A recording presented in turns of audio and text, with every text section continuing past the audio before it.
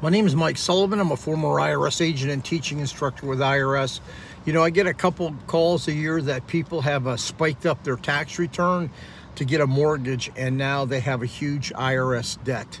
So what do you do if you've spiked up your income on your tax return? Do you file an amended return? Do you take a chance or whatever?